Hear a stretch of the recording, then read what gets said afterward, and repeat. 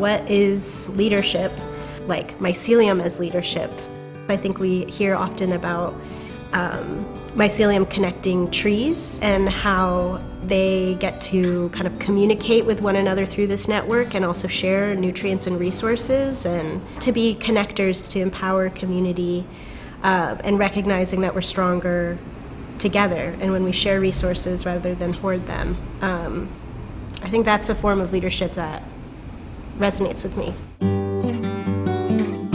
I think through my work in Solid Ground, everything was a bit foreign to me. So I was really in this learning phase, like soaking up phase of like, what is food justice work? Like, what does it mean in the Seattle area? What does it mean with the communities that we get to work with? And I just remember the people at Solid Ground. Like, everyone was so supportive. Everyone there was really rooted in their values. And I think I also got to witness my own power at Solid Ground. Like, I was given a lot of trust, even though I was new to certain things. If I was passionate about something, folks at Solid Ground would create space for me to explore it and make it happen. Scott is my farm mentor to this day.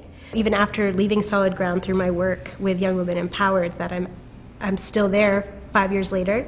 You know, I was like nervous, like, how do I do this gardening thing? Like, how do I make food grow? And he was encouraging and was basically like, you just put the seed in the ground and then it grows. And I think that kind of confidence in me, and also like the simplicity of growing food, that has carried with me through my time gardening with young people still to this day, that they get in their heads and I'm like, you just put the seed in the ground. The beauty of a seed is that it's all in the seed, you know? The full plant, it's like little bit of lunch that gets it far enough to put in roots and have its first leaves. It's all in this powerful package of the seed. And so really, like, every young person is that seed. Every human is that seed. A big lesson for me was, especially working with young people, really honoring that they have a lot of brilliance, knowledge, lived experience. And I think it was exciting for me to think about, like, actually we can talk about food justice and, you know, racial justice with elementary school students through the lens of food, through something that they care so much about and is part of their everyday experience.